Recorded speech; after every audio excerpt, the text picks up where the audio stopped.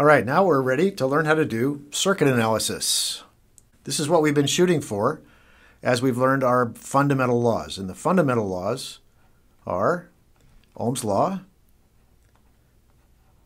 and Kirchhoff's laws, which we learned with Kirchhoff's current law and Kirchhoff's voltage law. This says that the sum of all the currents going into a node adds up to 0. And the voltage law says the sum of the voltages going around a loop adds up to 0.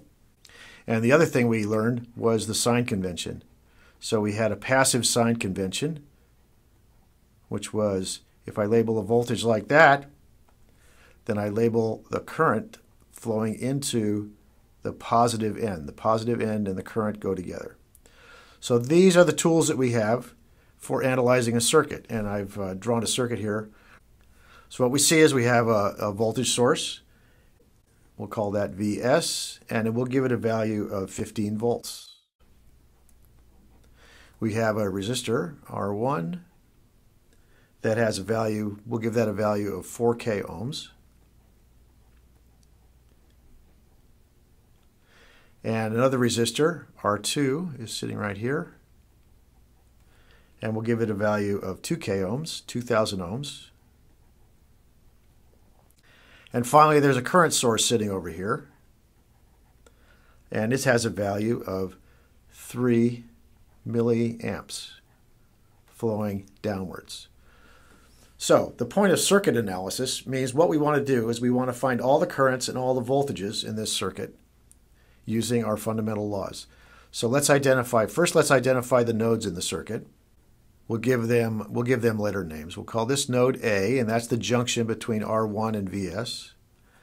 We'll give this one a name. This is a node that's distributed. All three of these components join right about here. We'll call that node B, and that's one of the nodes.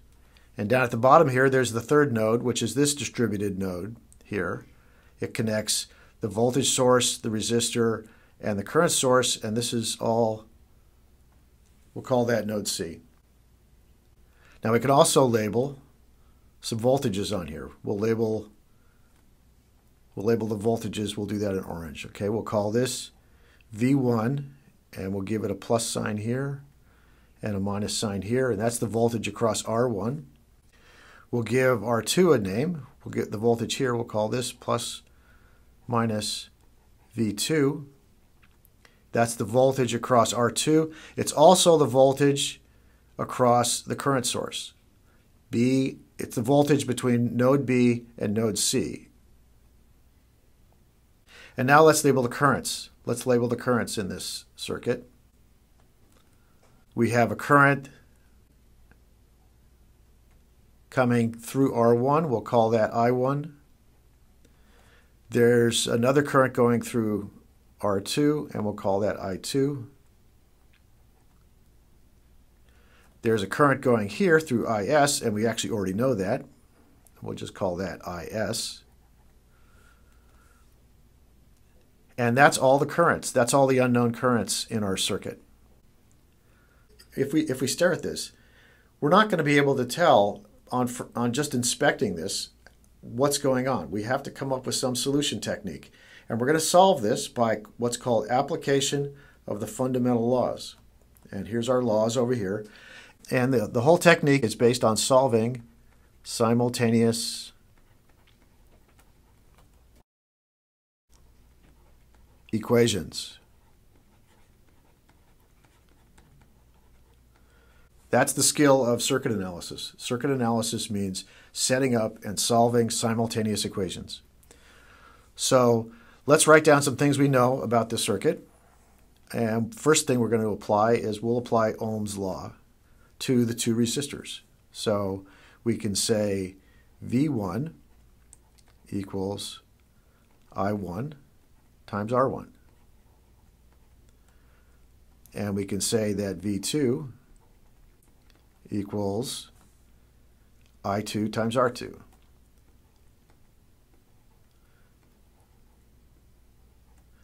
All right, that's not a bad start. We have two equations. How many unknowns do we have? I2 and V2 are unknown. I1 and R1 are unknowns. So we have 4 unknowns and we have 2 equations. So we're halfway there. And now we need to come up with some more equations. And I'm just going to stare at the circuit. And what I'm going to do is I'm going to apply KVL around this loop here. That's going to be my KVL loop. And after we get that equation, what we're going to do is we're going to write KCL. We're going to write the current law at node B. That's the 2 equations we're going to develop here. So let's do KVL. Let's start at this node, at this corner of the circuit, and go around clockwise around. And what we see first is a voltage rise plus Vs. Next I see a voltage drop, so it's minus V1 going around this way, minus V1. I'm at this point. Now I'm going to go through R2 and I see a voltage drop of V2, minus V2 equals 0. That's Kirchhoff's voltage law around this loop. 1 rise, 2 drops, 1 rise, 2 drops. Now we're going to move up here and do Kirchhoff's current law at this node right here. So let me draw a few more arrows. This is I1. It comes right through that resistor. And this is IS. So Kirchhoff's current law, let's count the currents going into node B. Current going into node B is I1. Currents going out, we'll set that equal to the sum of the currents going out of node B. So that's equal to I2 plus IS.